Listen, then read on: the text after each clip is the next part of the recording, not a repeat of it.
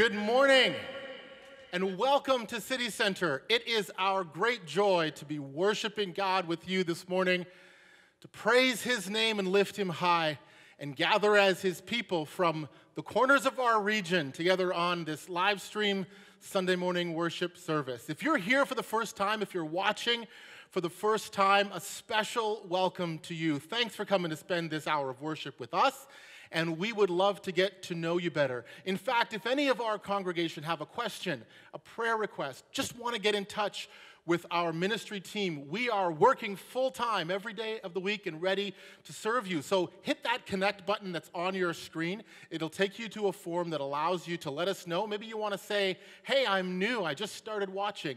Or maybe there's something more that you need to communicate to us. We will get right back to you and would love to hear from you. There's a kids button just for kids on that same page, and it takes you to the programming content for our Kingdom Kids every Sunday from Miss Heidi. There is worship songs and some Bible study for their own time of worship. And our youth are meeting on Zoom every Sunday right after the main service at 11 a.m., and details can be found on our website. We would love for you to download our new church app. It's called Church Center. You can go to citycenter.today, and there's a link where you can get that app for your preferred device and platform. In there, you can find out everything that's happening. What's happening is the button you press, and it'll take you to all of our classes and courses and men's and ladies' Bible studies happening Wednesday for the men, Monday for the ladies, class with Pastor Brad studying the book of 1st and 2nd Peter, small groups every night of the week. It's so important to be connected, especially during this time, and we have a whole range of things going on at City Center to help with that. There's also a button on your page that says Give, and that's to our online giving options or instructions for how to do that through physical means. We encourage you, if you're just here for the first time or a couple of times, this is not an obligation for you. It's part of our worship, and thank you for being so faithful in that regard.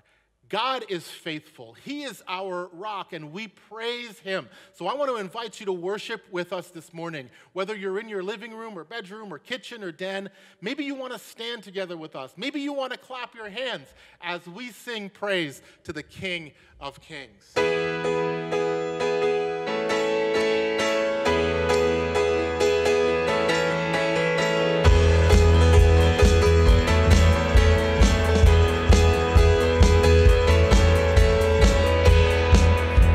A sea of voices, we are an ocean of your praise, gathered under one name.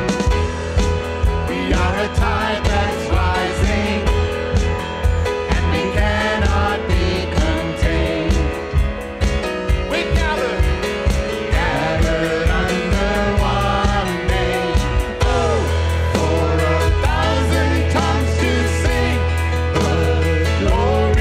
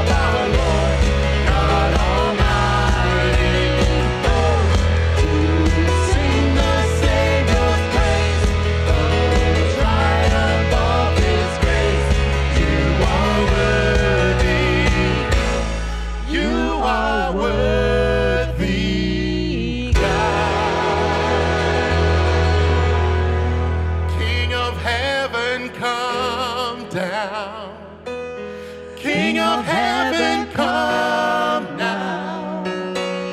Let your glory reign, shining like the day. King of heaven, come.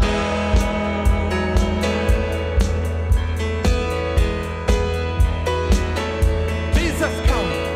Jesus, let your kingdom come here. Let your will be done here in us. Jesus, There is no one greater.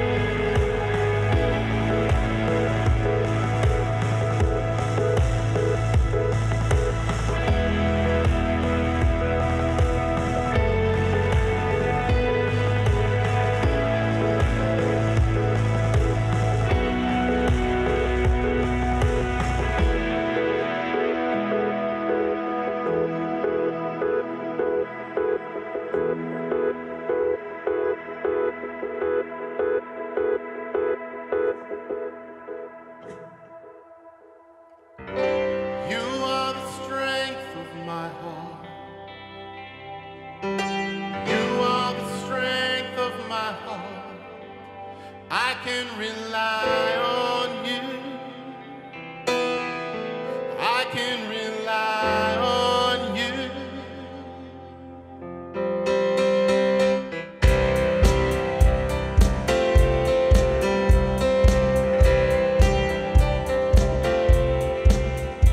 When my heart is overwhelmed, I will look to you alone. God, my rock, God, my rock, God, my rock. You will stand when others fall. You are faithful through it all. God, my rock, God, my rock, God, my rock. In the blessings, in the pain, through it all you never leave me. You are the strength of my heart. You are the strength of my heart. I can rely on you. I can rely on you. When I've struggled to believe, you have not let go of me. God, my rock, God, my rock, God, my rock. Carried through the darkest storms, you have held me in your arms. God, my rock, God, my rock, God, my rock. In the blessing, in the pain, through it all you never leave me. You are the strength of my heart. You are the strength of my heart. I can rely on you. I can rely on you. You are my joy, Lord. You are the joy of my life. You are the song in the night. There's no one other true. Jesus, I trust in you. Hear my cry for mercy as I call to you for help.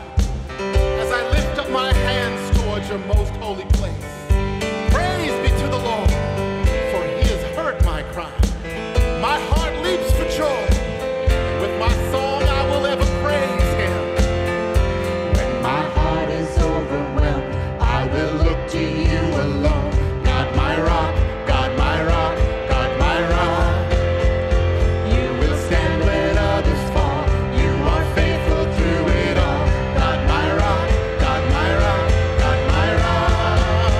Oh, you are the strength. You are the strength of my heart. You are the strength of my heart. I can rely on you, Lord. I can rely on you. You're my joy. You are the joy of my life.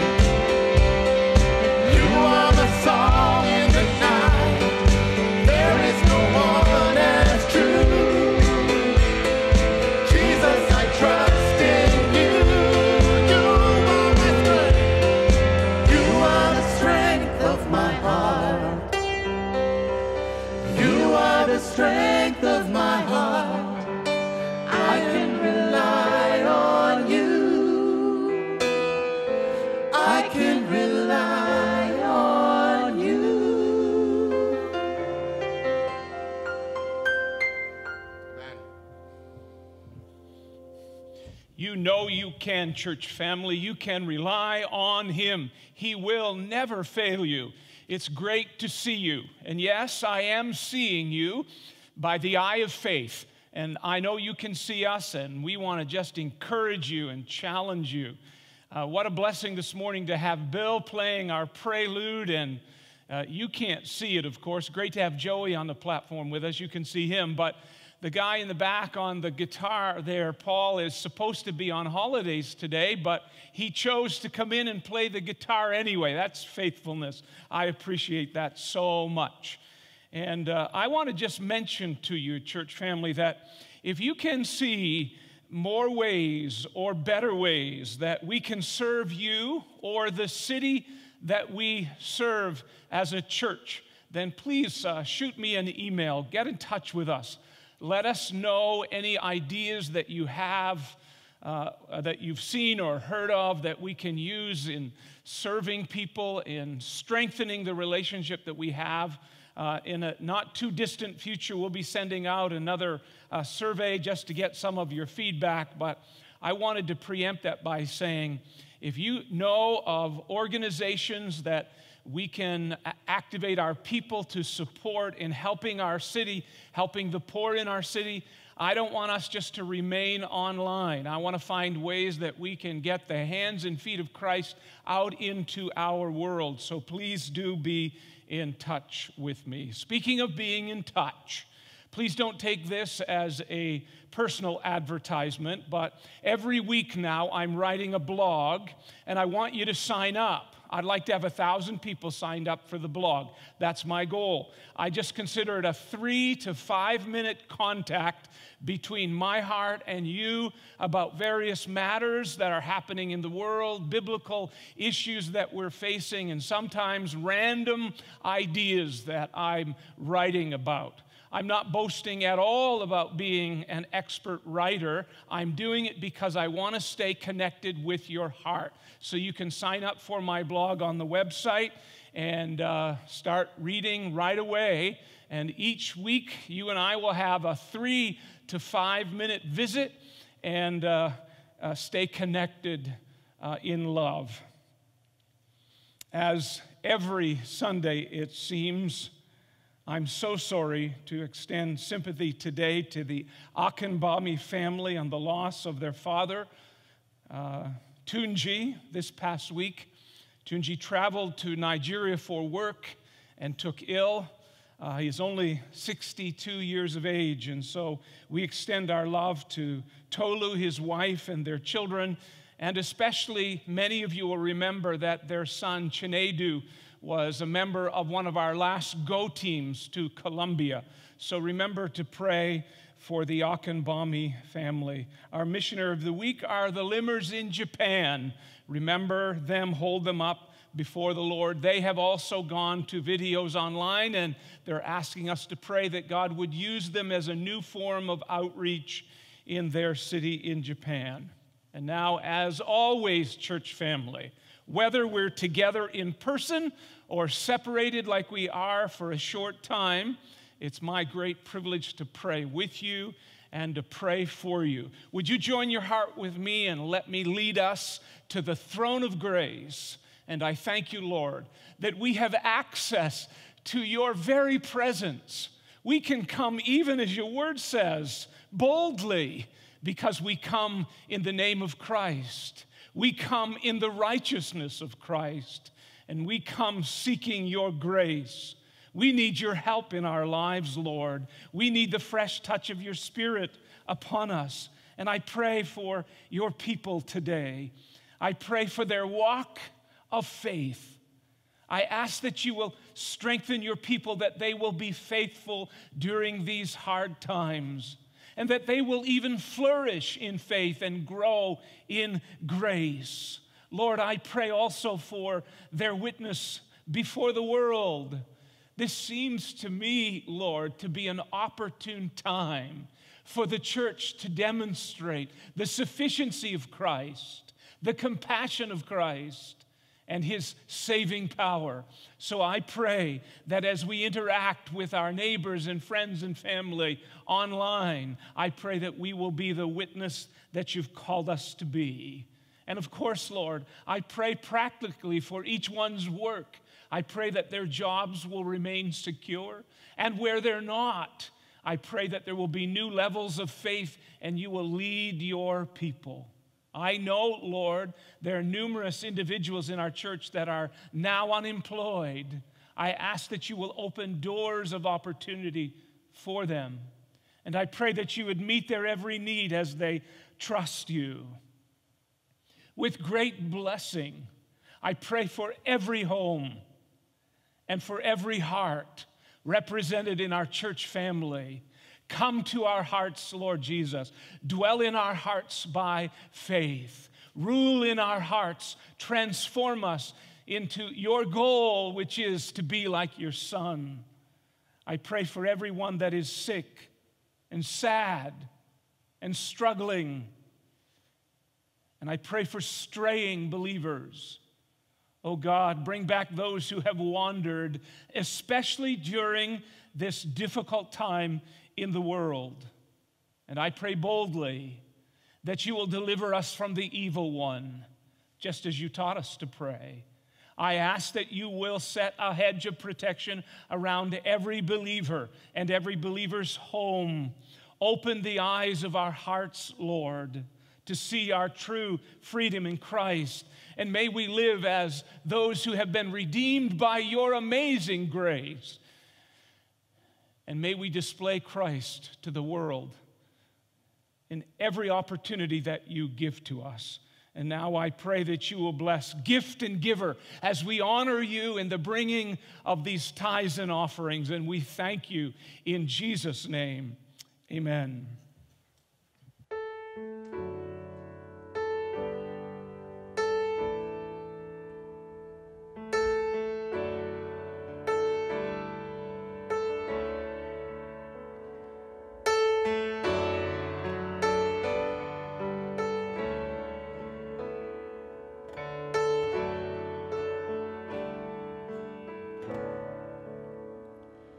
You dance over me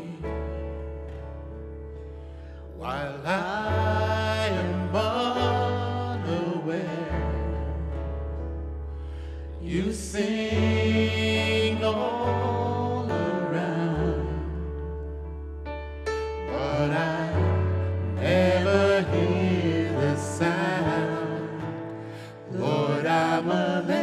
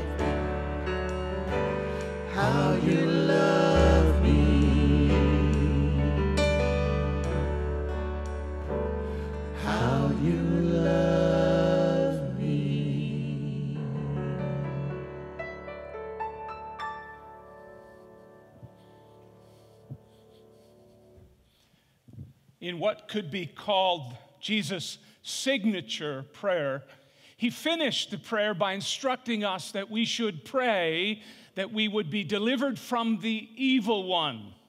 Jesus established at least two truths in telling us to pray for deliverance from the evil one. Number one, that evil does in fact exist. It's a real problem. And number two, we need to be delivered from evil. So today, I want to study a passage of God's Word that shows you the answer to that prayer.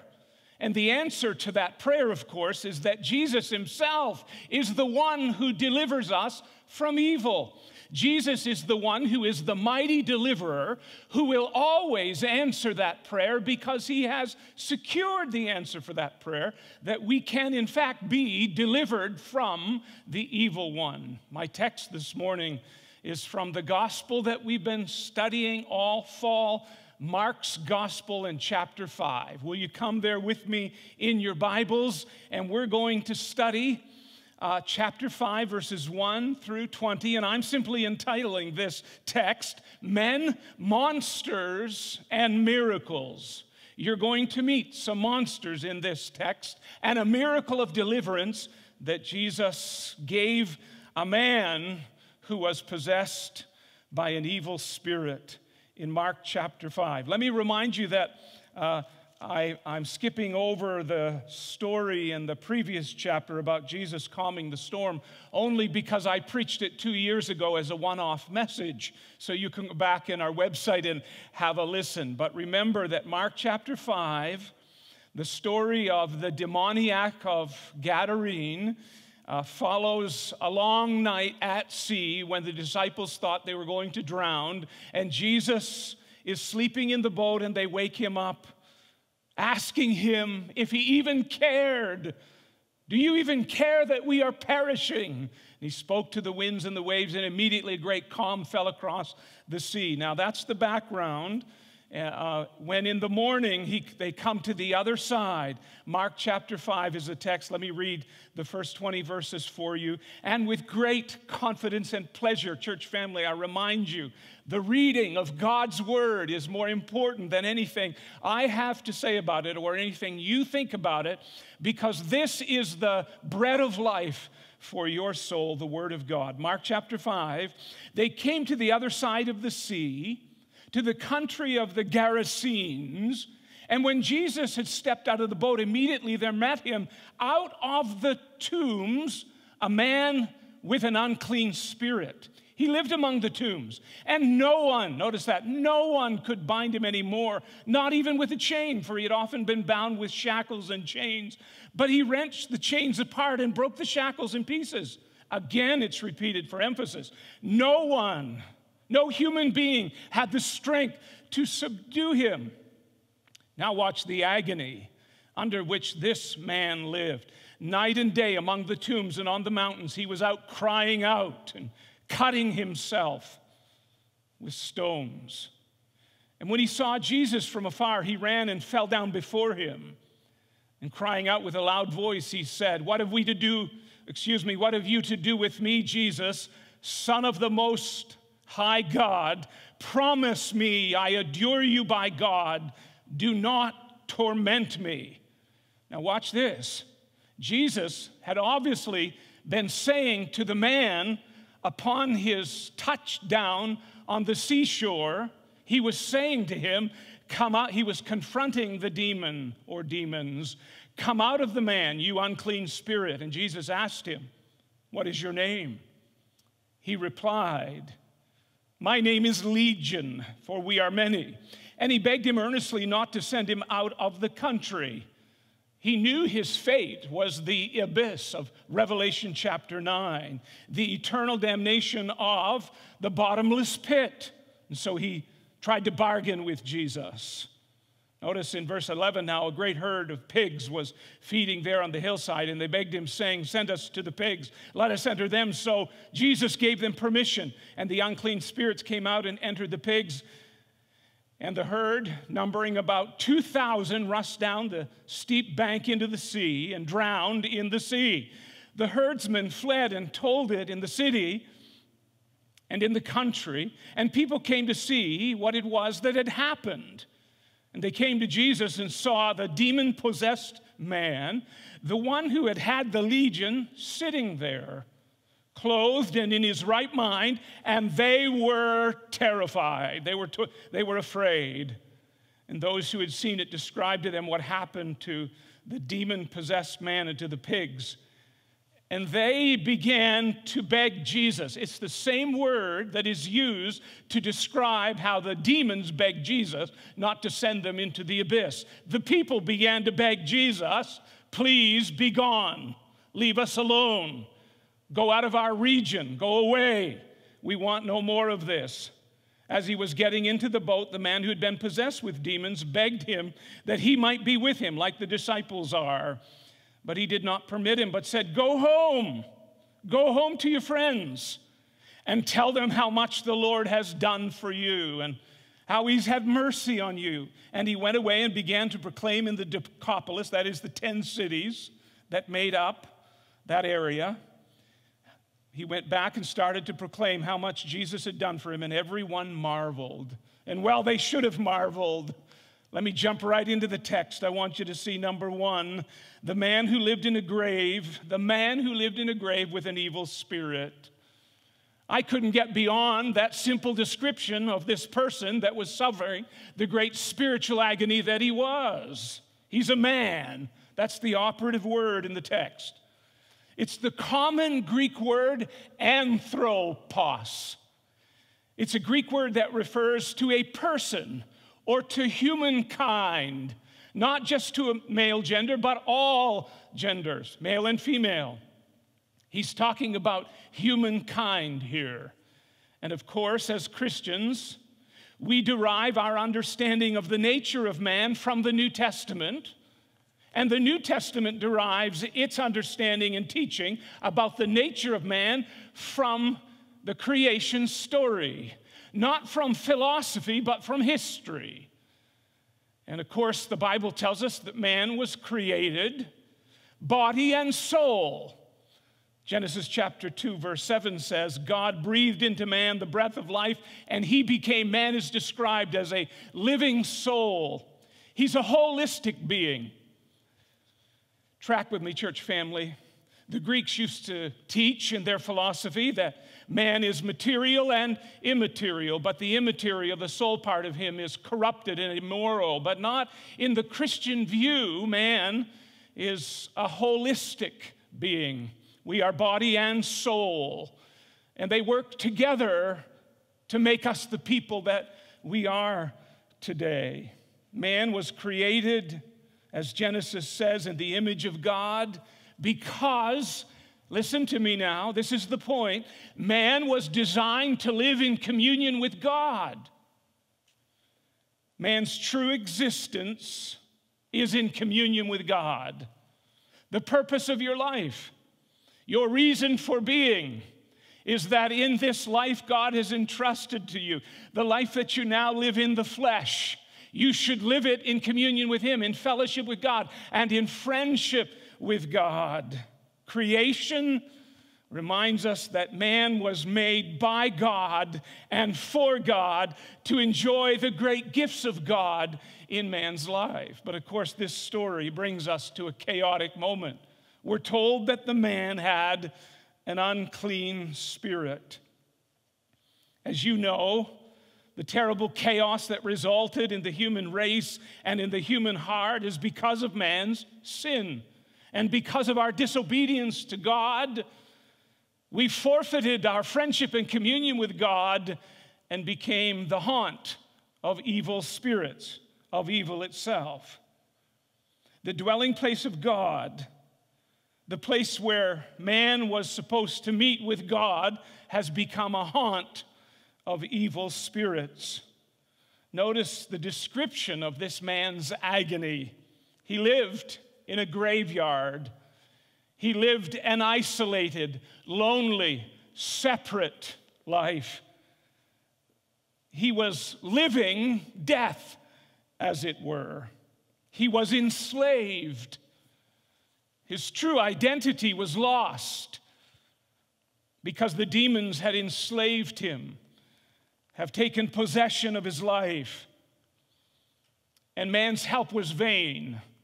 Human beings who tried to help, I thought at least good for them, they tried. Man does his best to address the awful condition of evil in the world, but lo and behold, it just seems to magnify.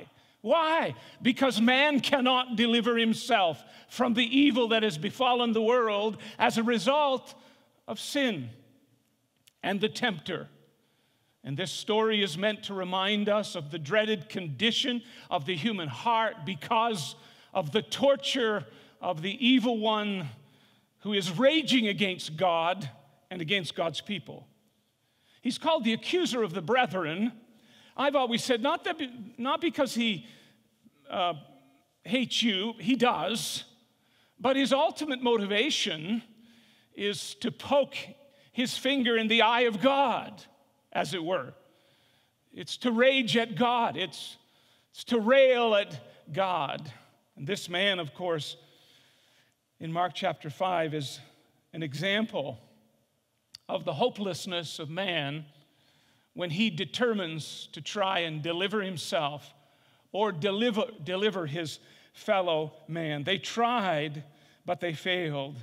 He lived among the tombs. He was controlled by evil. No one could help him, and the text tells us he was tortured.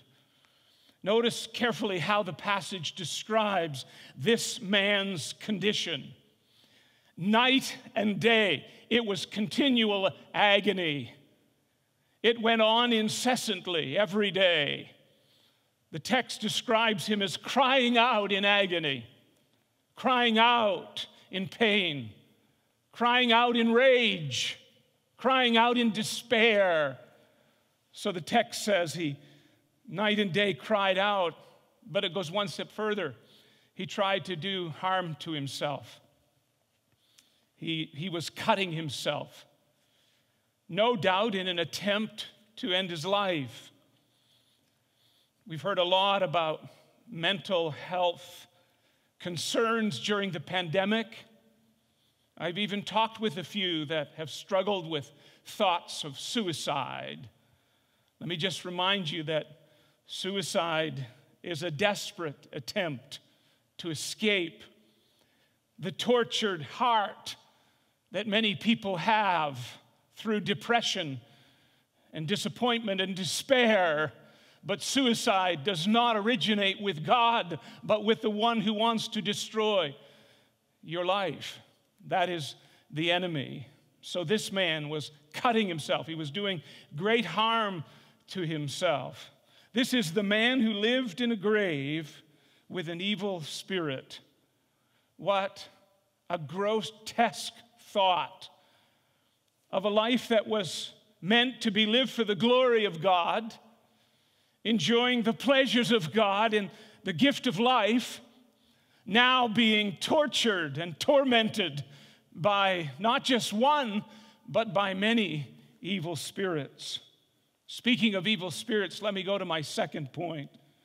I want you to see the monsters who had to be evicted from this man's life. That's the purpose for which Jesus has come. It's to evict the god of this world from the control he has over our hearts. And lo and behold, he does it. People are not meant to live in graves, and demons are not meant to inhabit human hearts. But here's a story where that is literally happening. Please take careful note of the way that this man is portrayed. Most versions of the Bible, including the one that we use, the ES, English Standard Version, describe him as being demon-possessed. But the literal translation is agreed by scholars that the word simply means demonized. The word demonized in the New Testament refers to the varying degrees of oppression or harassment that demons can bring into the life of a human being. Demonization is different than demon possession. And in this case, it's the worst possible demonization. We're told that this man was demonized. And here it is in its extreme harassment and control of this man's life. The demon here is referred to. Notice this carefully. The Bible says there was a man living in the tombs and he had an unclean spirit. It's a perfect description of a demon. They're unclean spirits. Because everywhere they go, they contaminate everything they touch. What is pure, they attempt to make impure. What is right, they attempt to make wrong. What is good, they attempt to pervert to bad. An unclean spirit, in many different ways, is simply a contaminating spirit. It's kind of muddying the pure waters of the soul of man, is the idea.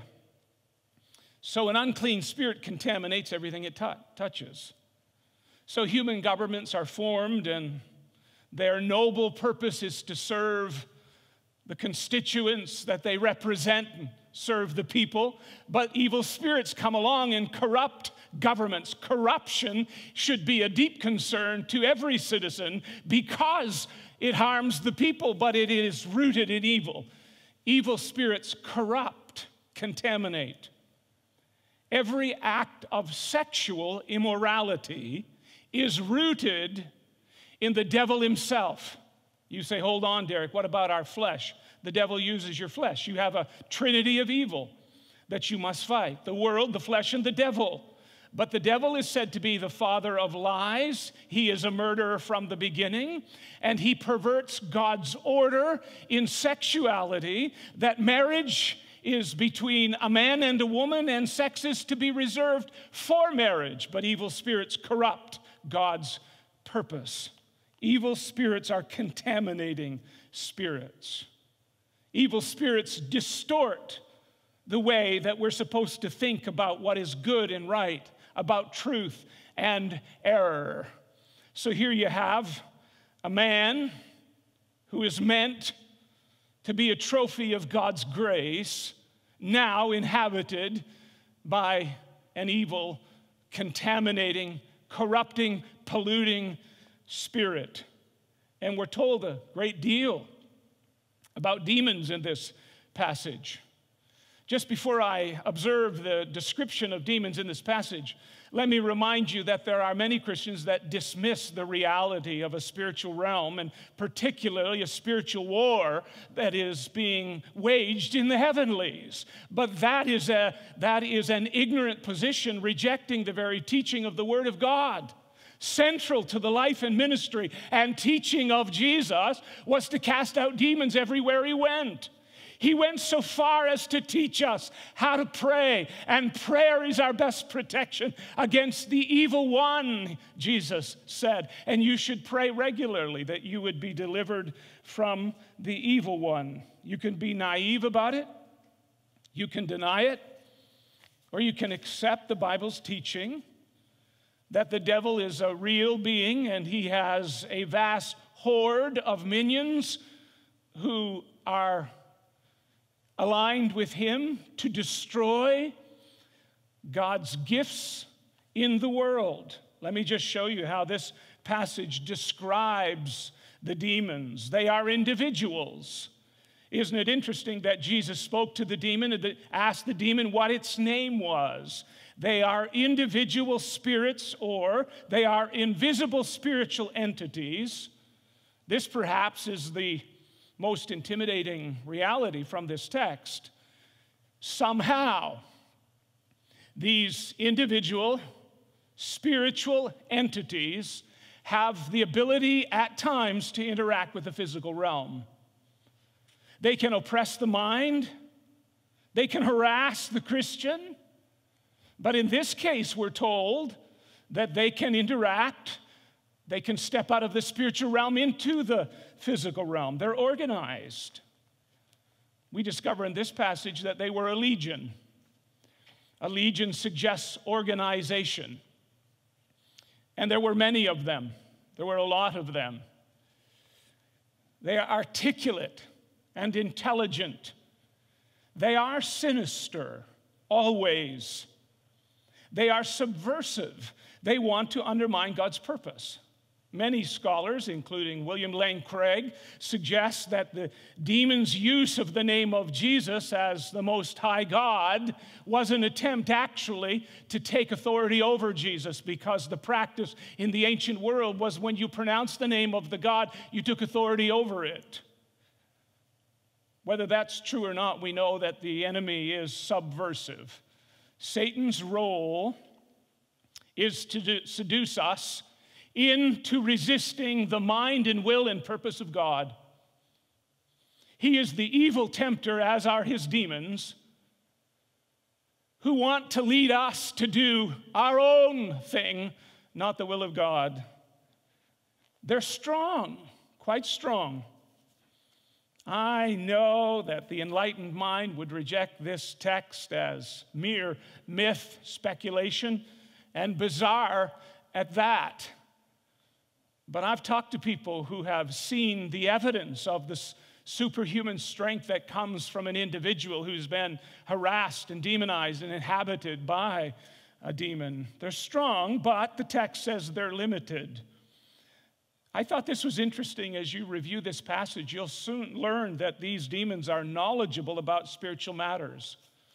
What I mean by that is they know full well who Jesus is. And they know that Jesus has all authority in heaven and on earth, and one day he will reign over history and mankind's destiny, and they will be assigned the bottomless pit or the abyss in Revelation chapter 9. Demons are knowledgeable about spiritual matters, including the deity of Jesus Christ, the nature of Jesus Christ, and his authority and power, and they know how to seduce the human heart. In some ways, this passage, I think, can be a distraction for us. What I mean is that it is in this demonization is in the extreme, and so we might be tempted to excuse ourselves as that has never happened to us and will never happen to us. However, the devil is still able to tempt, right? Peter told those ancient Christians he's like a roaring lion. He's moving about the world, seeking whom he may devour, and we are to resist him firm in the faith. Paul told us that we are in a spiritual warfare. We're not battling with flesh and blood, but against principalities and powers and spiritual wickedness in heavenly places. But the average Christian doesn't give a second thought most days of the week to the reality of a spiritual warfare in which they are engaged. And if you are not considering that spiritual warfare, I want to suggest to you, you probably are on the losing side right now. The devil is seducing and lying to you, and you're believing it. You need to put on the armor of God and stand protected in the authority and power of Jesus Christ. Because spiritual beings, these demons, are knowledgeable about spiritual matters. So here a text talks about a man and monsters. When I was a boy, I had 3 or 4 recurring nightmares.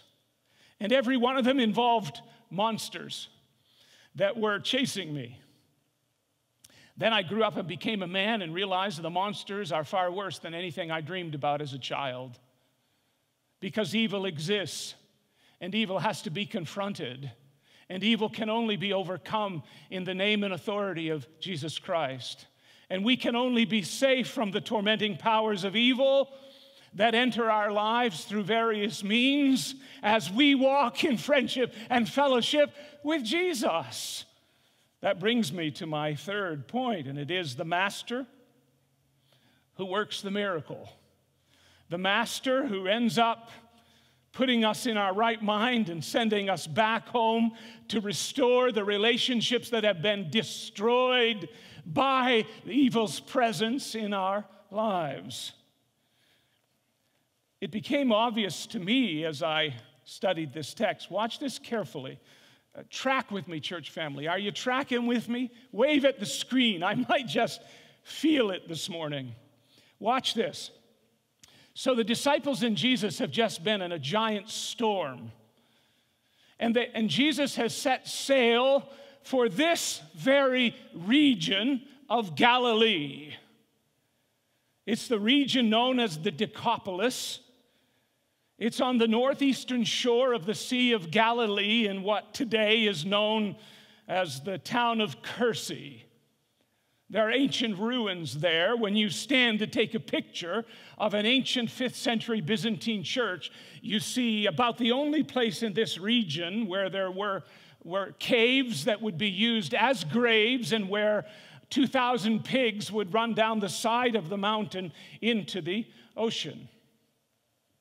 So Jesus led the disciples through a physical storm straight into a spiritual battle, a spiritual storm. By the way, Matthew's detail of this miracle says there were 2 men harassed by demons. The explanation is quite simple.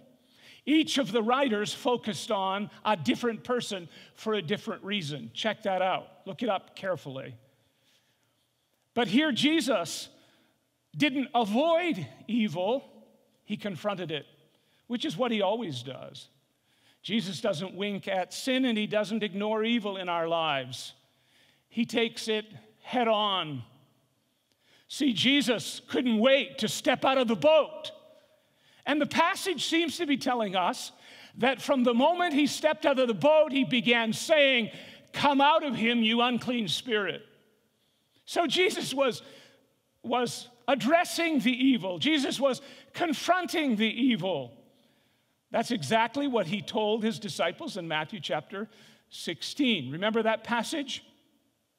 Jesus took them up to Caesarea Philippi, where was what was considered the gates of hell. And he said to them, I will build my church, and the gates of hell, he probably motioned to the gates of hell in the outcropping where all the false gods were being worshiped. The gates of hell will not prevail against it. And when he said, I will build my church, the posture of his words is that I will move against evil. Jesus doesn't sit back and wait for us to come to him for deliverance. He seeks us out. He's the seeker and saver of the souls of men. He got out of the boat looking for the trouble. Isn't that interesting? Most of us spend our lives trying to avoid trouble. Jesus looks for it and takes it on because he wants our hearts free to worship him. He wants us to experience his grace in our lives. He calls evil out preemptively in verse 8.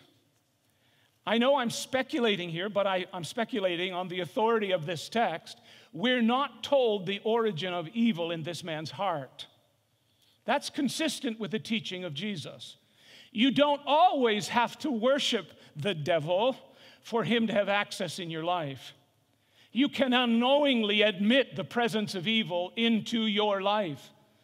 In John chapter 9, when he healed the blind man, he said to the disciples, neither his parents or he sinned, but that the works of God might be made manifest. So the posture of the Christian is that we are on the defensive and offensive toward evil. Jesus confronts. He chooses the man and the unclean region. The Decapolis was a fairly despised area by the Jews, and the presence of the herds of pigs would be evidence of it. But here is Jesus, the Jewish Messiah, going to a man whose soul was being tortured, whose body is being destroyed, to work a great miracle. And the miracle was that Jesus cleansed him of the unclean spirit. Jesus took authority over evil in his life, and he set the man free. You hear what I'm saying, church family? That's exactly what Jesus said he came to do. Do you remember he quoted Isaiah 61? The Spirit of the Lord God is upon me, because he has anointed me to bring good news to the poor. He has sent me to bind up the brokenhearted, to proclaim liberty to the captives, and the opening of the prison to those who are bound. This man was bound in a spiritual prison, and only Jesus can open the door and set you free. Let me show you how we know that Jesus can set us free and make us whole.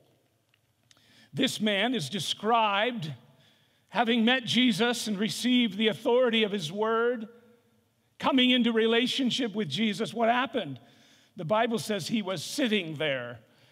That's Mark. Mark describes as the townspeople came to view what had happened, there was the man sitting. Luke describes the man sitting at the feet of Jesus. How do you know that evil has been eradicated from your life? Because you have a hunger to sit in the presence of Jesus, to be alone with him. I love the second description. He's clothed. He's been naked. He's been exposed. I wondered as I read this passage if one of the disciples didn't take off his cloak and throw it around his shoulders, picturing the work of true discipleship. It is to aid others. It is to lead others to know who Jesus is and to see that they are covered by the righteousness of Christ and to meet their need wherever it exists. Church family, we don't just exist to preach and to teach and to make disciples. In making disciples, we need to care for the needs of the people who are all around us. I love the description of this man that he's in his right mind. Until meeting Jesus, he couldn't put two thoughts together coherently.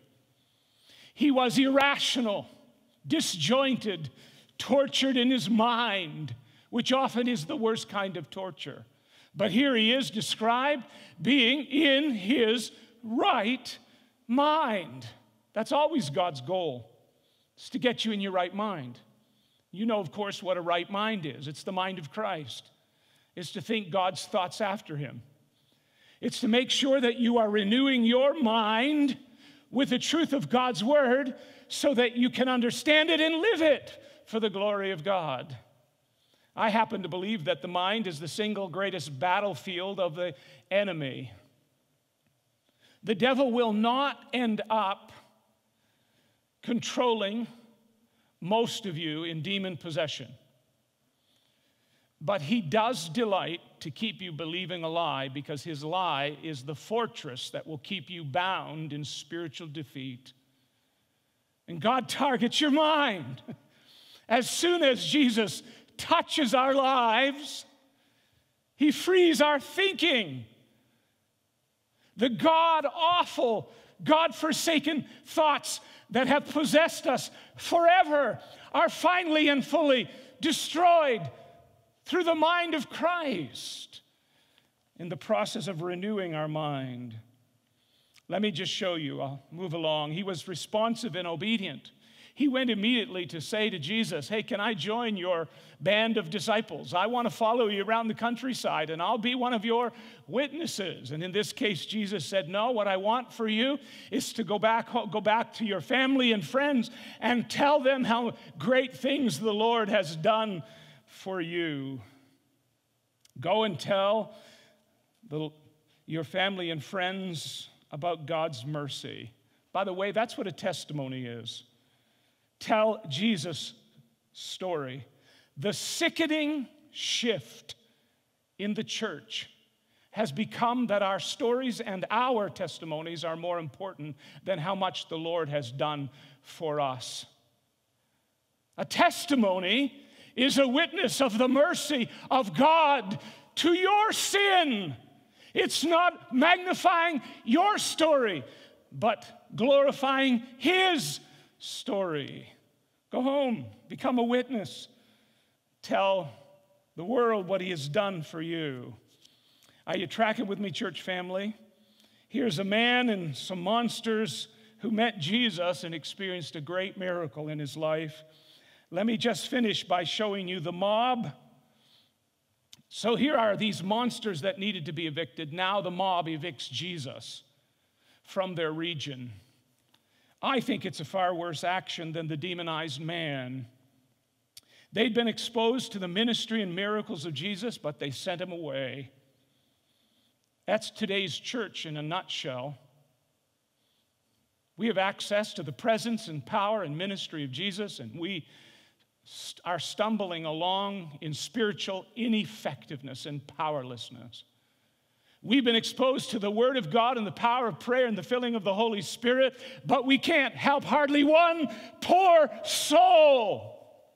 This is the church in today's world. Jesus has worked his great grace among us, but we are bastions of brokenness, sitting together in misery and pain, with no one being redeemed and released from the power of the enemy. I have a theory about why they didn't like Jesus. Of course, he messed up their economy. He disrupted their lifestyle. They didn't appreciate that, for sure. That's the height of hypocrisy, isn't it? To not be able to value the soul of man more than your money. To not love Jesus more than your lifestyle.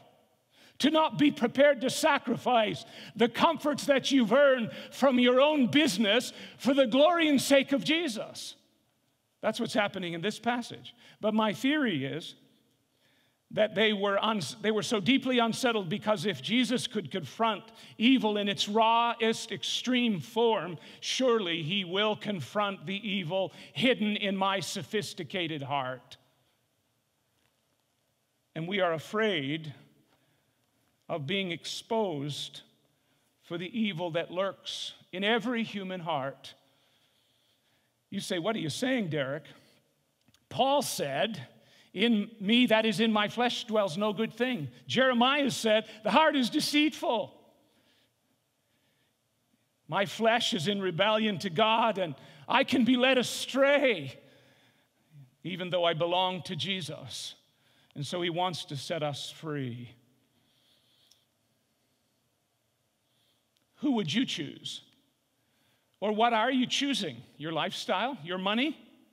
Your comfort? Your ease? What you want? Or are you going to follow on the coattails of the one who disrupts, destroys evil, but in the end he sets men's souls free? That's the choice we have to make. Kent Hughes, in his commentary in the Mark of Gospel, finishes this passage in the following way. It's so much better than I could do. I want you to listen, church family. Perhaps this needs to go directly to your heart. You have descended so low in sin, and the marks are so profound that you cannot believe you can be made whole. You may have been or are being demonized. As you read this commentary, you're saying, you are naive, Kent. You know nothing of the grip of evil upon me. You cannot feel my hopelessness. If you could, you would not speak so confidently. My answer is that I know Christ. I have experienced his healing power, and I have this testimony in his word. He can do it. Are you deeply scarred? Do you have filthy habits? Perhaps a mouth that is totally out of control, that has said little clean in recent years. Perhaps you are dishonest. It's your way of life. Maybe your scar is sexual, heterosexual or homosexual, and you feel you are beyond help. Not so. Jesus, who calmed the stormy seas, also calms the storm-tossed soul. He can do this with a word.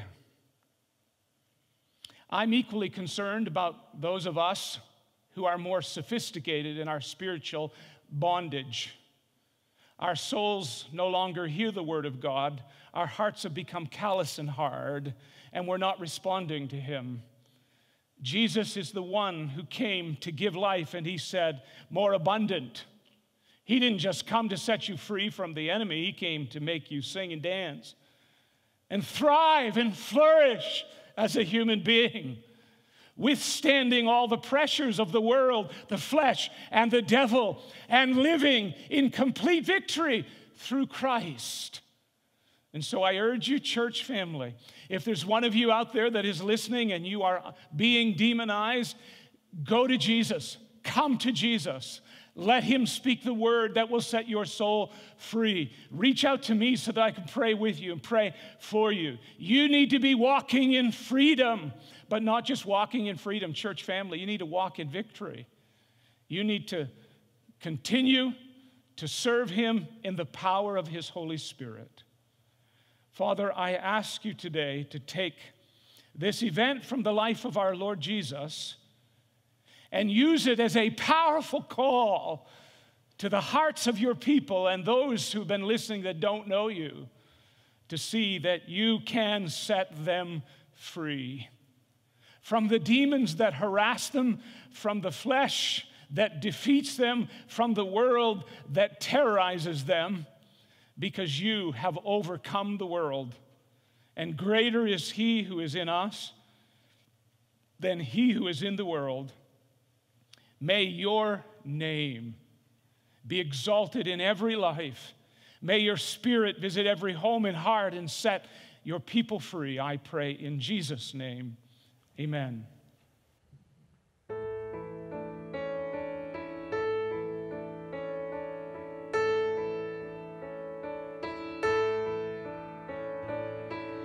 Who am I that the highest King would welcome me?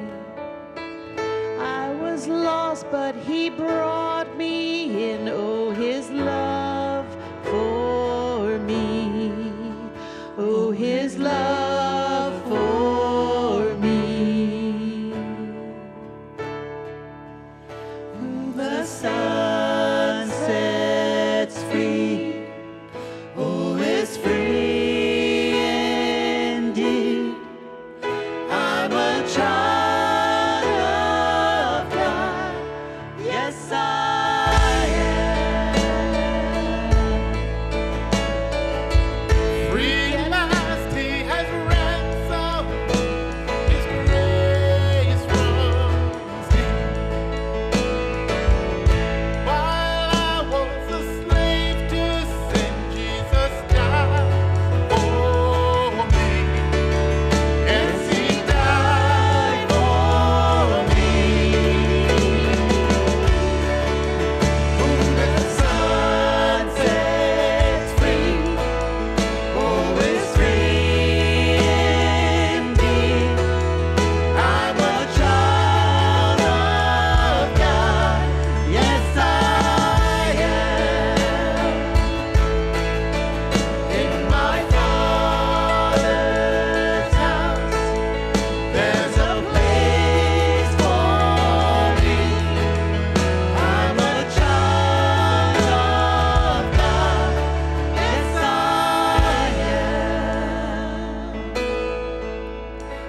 am chosen, not forsaken. I am who you say I am. You are for me, not against me. I am who you say I am. I am chosen, not forsaken. I am who you say I am. You are for me, not against me. I am who you say I am. I am who you say I am. Whom the sun sets free, oh, is free indeed. I'm a child of God. Yes, I am. In my Father's house, there's a place for me. I'm a child of God. Yes, I am. Whom the sun sets free, oh, is free indeed. I'm a child of God. Yes, I am.